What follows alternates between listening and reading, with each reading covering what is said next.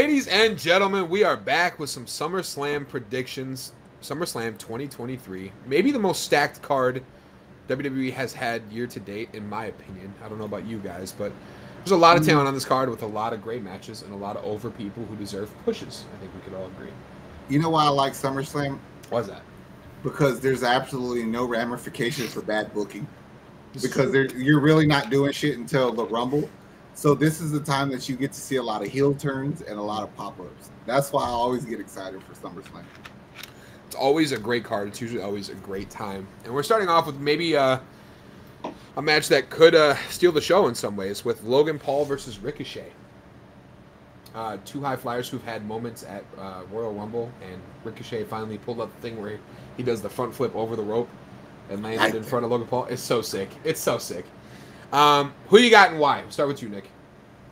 I get all the hype for Logan Paul, and you bring him there for the pop and everything, but I got to go with Ricochet. I feel like you're matching him perfectly with a high flyer. You're matching him perfectly with a guy with charisma and everything, and you gotta do something with the guy, man. I'm tired of every time as a casual wrestling fan of the group, when I turn it on, I see him, and he's still the same place he was months ago whenever I watched it again.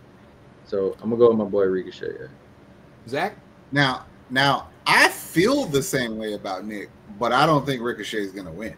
Logan Paul's there for money, so you got to fucking get your cash from the cow. Logan Paul's, I mean, even if it's a screwy finish, a cheat or something, I think Logan Paul wins it. I mean, if you look back at his match history thus far, he hasn't won a match in quite some time. So he lost to Roman. Yep. He lost to Seth. Oh, well, yes. Yeah. He hasn't strung together a win in quite some time, and if they're gonna start actually booking him to be believable as like a megastar, he's got to win. And it's got to be at a marquee event, and SummerSlam is one of the top 4. So all Ricochet needs is to be screwed over, but he needs a highlight. If Ricochet could leave the show with the highlight of the night, then he's still where he belongs. You know what I mean? 100%. So he'll be fine. Yeah, I agree. I got Logan Paul though. Ronda Rousey versus Shayna Baszler in an MMA fight rules match. This is interesting, but if I may.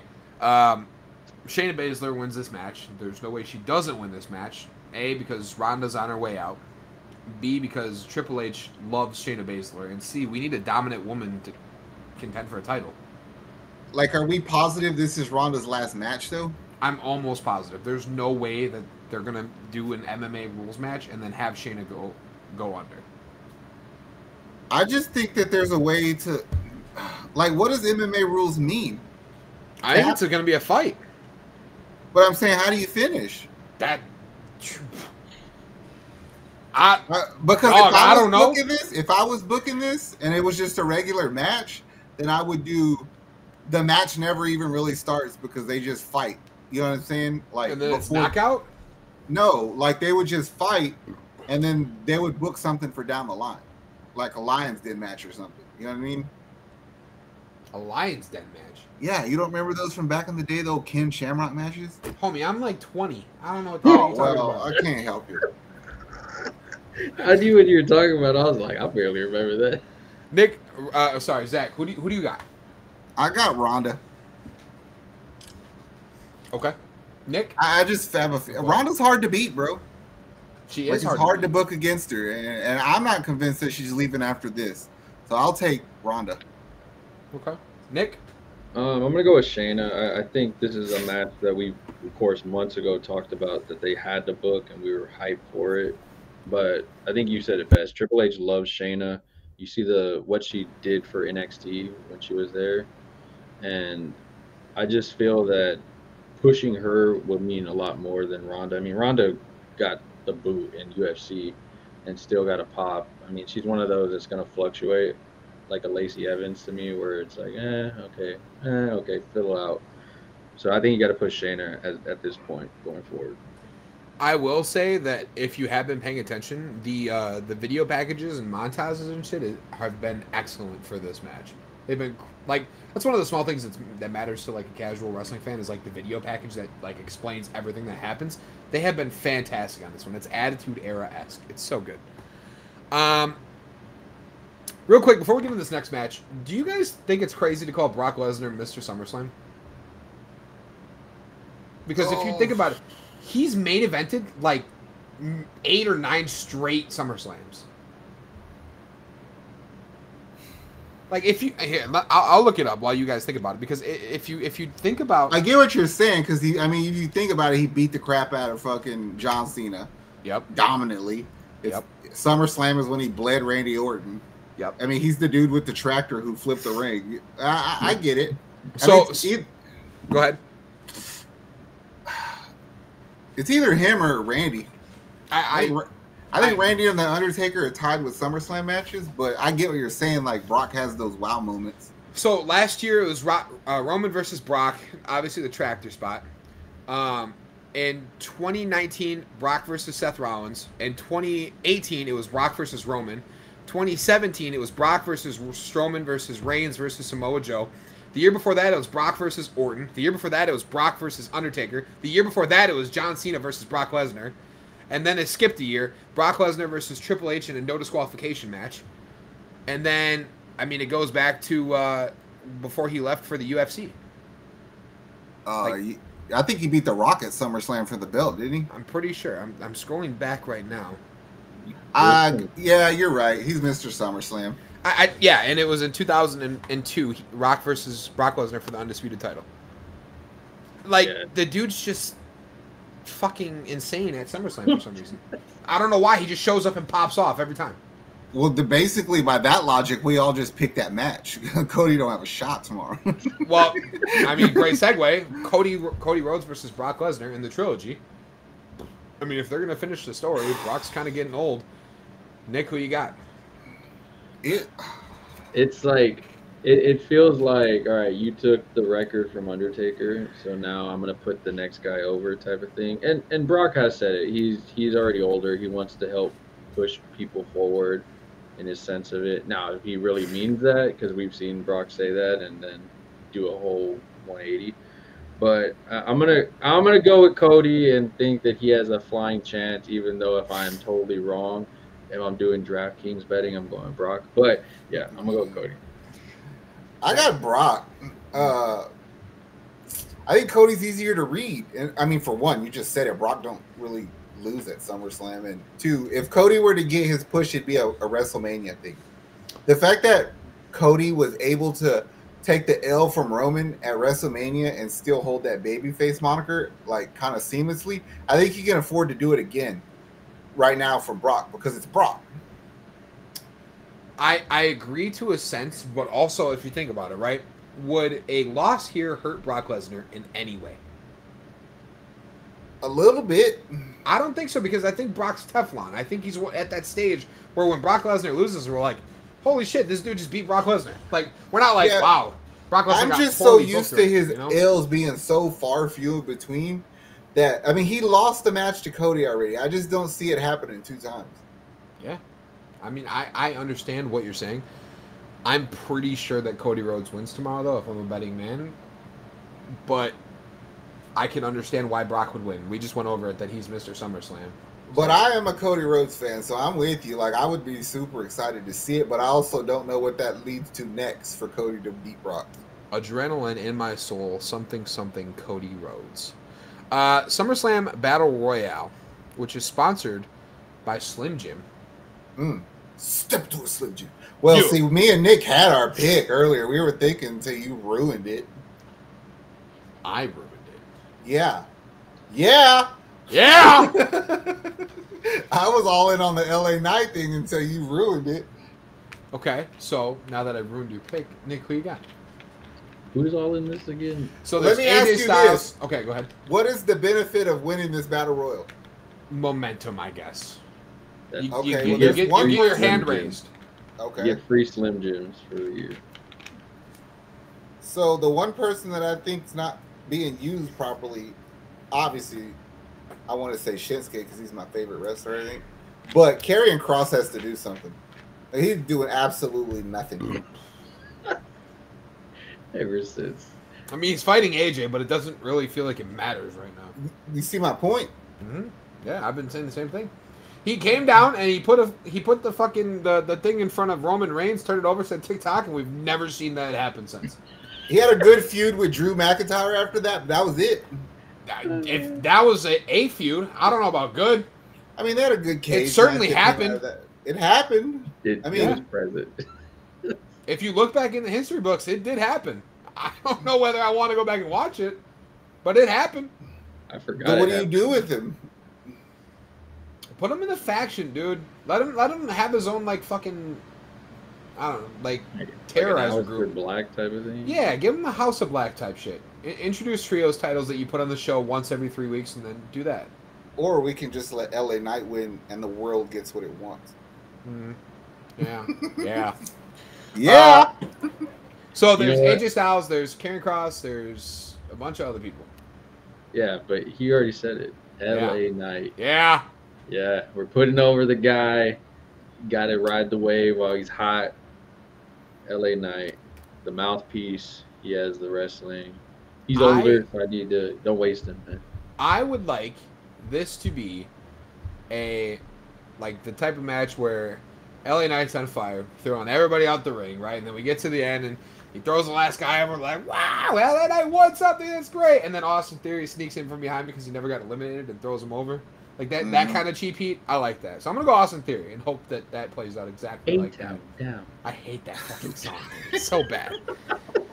All right. Intercontinental Championship match, Gunther versus Drew McIntyre, which should be a great match. Oh, I think that might steal the show. Zach, who do you got? This one's a tough one. I'm going to go Gunther.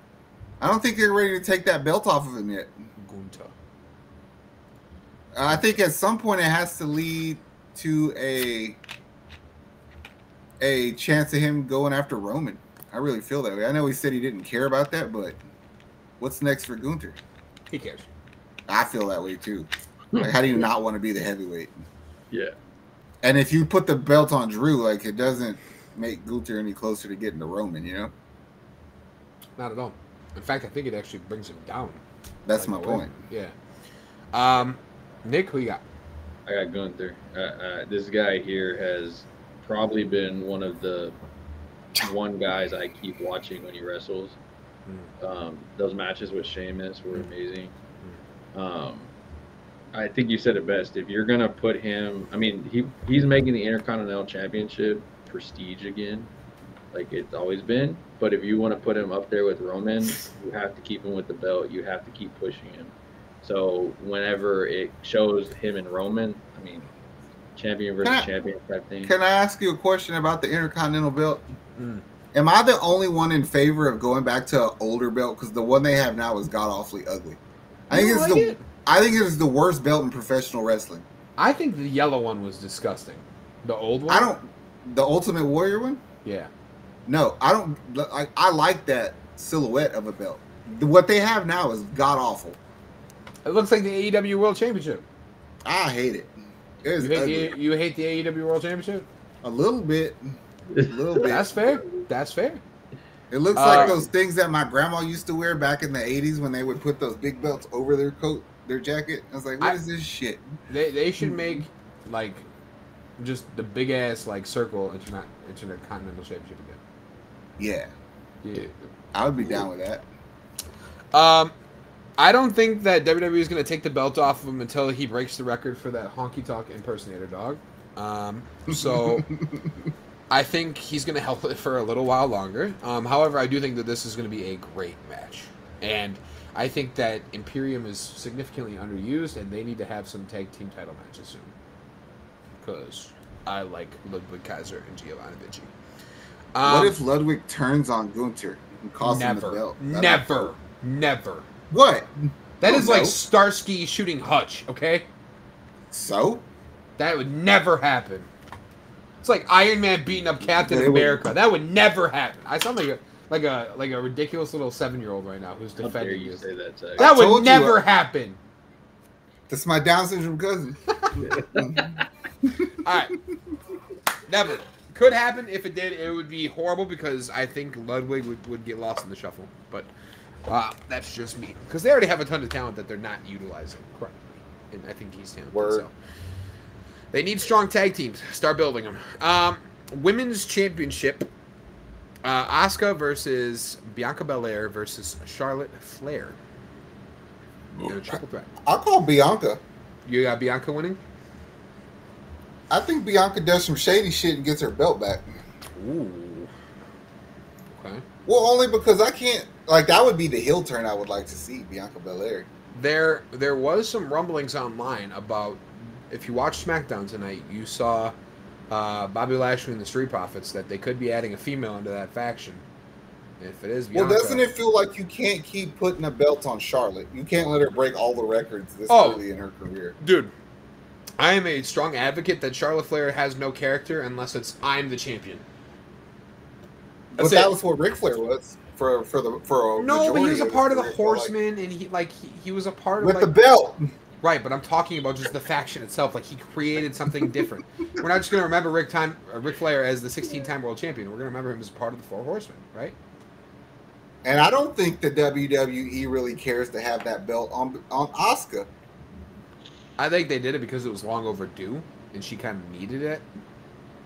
The fact that people don't understand a majority of what the hell she's saying, that's the problem. I agree. It's the same reason that Shinsuke didn't win the title at Mania. True. Nick, who you got? I think for that reason of Asuka nobody knowing what she's saying, for sure. I think Bianca. I think a heel turn is what we need. Zach said it in the beginning. This is the perfect time, SummerSlam, for heel turns and everything else. So I think it just works out perfectly for the faction also. And it just makes sense. So I agree Charlotte doesn't need the belt. I agree Asuka doesn't really feel like a champion that we can have at all times, per se. And I also feel like Bianca's character is stale, and I don't see them turning her heel because of the merch sales. Which is why I think Io Sky is walking out as the women's champion. Ooh. I think we get a cash in tomorrow. And I think it happens here. You're really not in the same boat. They don't know what the hell she's saying either. No, but I think Io is more impressive in the ring than Asuka is. No, their styles are different. I'll give Very you much that. so. But, like, you can watch Io Sky and have Bayley be her mouthpiece, and you don't have to, like, do that. There is a level of violence that Asuka can do to people that is not seen by many women. But it's not. It doesn't translate well to live TV. People don't respond to it as well. And Whereas Io's throwing her body off the top rope to the outside, we're like, holy shit, she's a daredevil. I like that. And you look at the fans. Like, look at the fans with Io. Like, they resonate a lot more with her than with Asuka. And I mean, also, theme song, way better. Ooh, dopest theme song. Dopest theme song. It's It's so good. It's so good. Well, then they just need to let Asuka go back to choking bitches out. I agree. I think Asuka needs to go fucking psycho, even more so than she already is. Stop talking. The fact that she and just choke people. Well, the fact that she came back like evil Asuka and she hasn't been like choking people out, you know what I'm saying? Yeah. Like, she should be sneaking up on people in the back and just choking them out. That'd be great. That'd be amazing. It'd be like that one night where Randy Orton just RKO'd everybody. Yeah, I agree. We got 2 more matches left. Do you want the Raw Championship or the SmackDown Championship? Which one do you want?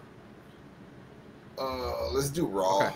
Seth Rollins versus Finn Balor in the 7 years you've been my bitch match for the World Heavyweight Championship. This has got a lot of, like, emotion behind it. I'm a big Finn Balor fan. I'm telling y'all right now, Finn Balor's walking out as world champion tomorrow. I would like that to be true. I really would like that to be true. I'm just... What does that say about what the WWE thinks about Seth if they allow that to happen? Well, Seth recently said in an interview, and I read into a lot of the real-life shit that happens behind wrestling, right? Seth's hurt. He's got a knee problem. He needs back surgery. If he gets it done now, he'll be back in time for Mania, and he'll be fully healthy. There would be a poetic justice to Finn taking that belt off of Seth. Let him be the man for a little bit, and then inevitably. And then you got a feud within Judgment Day. Yep. And that's a good way to get Finn Balor away from them. And have JD And McDonough probably- be the guy who takes over. Ooh, I don't know about He's that. Finn's protege. It makes only the most sense. I don't like I that. love it. I can't have two bitches on there, Dom and JD. What the hell? Hey, don't talk about Dom, all right? He's a lucha legend. Dirty Dom, bruh. He's a lucha legend, bro. Hey. I heard the rumored Bray Wyatt, the leader of the Judgment Day. I don't like that at all. Either. Keep him the That's fuck terrible. away. I'm going with my boy Finn. Give him justice. He didn't deserve to lose that belt ever. No, Seth's dirty ass fucking got him hurt. Yeah, he fucked his shoulder up. Yeah, but still, Finn never got his due on the main roster with a heavyweight belt yet. No, and It's that time. And he had a pop and a half when he originally won that belt. Like back in the day, Yeah. he got picked to Raw, and we were like, "Oh shit, Finn's getting his rub here." Like we're seeing it. He wins the title over Roman and Seth, and we're like, Finn's the guy now. And then 7 years later, we're looking at it again, and all WWE has to do is not fuck this up. Ooh, wouldn't it be dope if Finn wins the belt and then the Fiend comes after the Demon? Fiend? And then it kind of makes the Judgment Day stay together, but Finn never trusts Damien. Be kind of sick. So then it's like two storylines in Could one. be sick. Could be sick. That'd be nice. It's like a novella. You got Finn Balor, Zach? I'm gonna take Finn Balor. I like You that. persuaded I me. like that. And finally, in the undisputed Universal Championship match between Roman Reigns and the man who can't help but say "Uso" at the end of every sentence, Jey Uso, in a tribal rules match. Not sure what the hell that means, but Roman's not losing that belt to Jey Uso. I don't see how that could happen. So, go ahead, Nick. No, that's about it. No, Nick, go ahead. I'm not going against my tribal chief as of this moment, so Roman Reigns. Man. So, in my head, I think they're going to like keep Jimmy at the same level as Roman. Not as though like they're gonna make him like, oh, he's the face of the WWE and he needs to be in Hollywood and matches and TVs and shit. But I think this match is gonna be like neck and neck towards the end. Solo isn't gonna interfere. That'd be too predictable. Jimmy's not gonna turn on Jay. That's not gonna happen. No. So I feel like there could be Rikishi. would be a sick one, and that was the second. But one.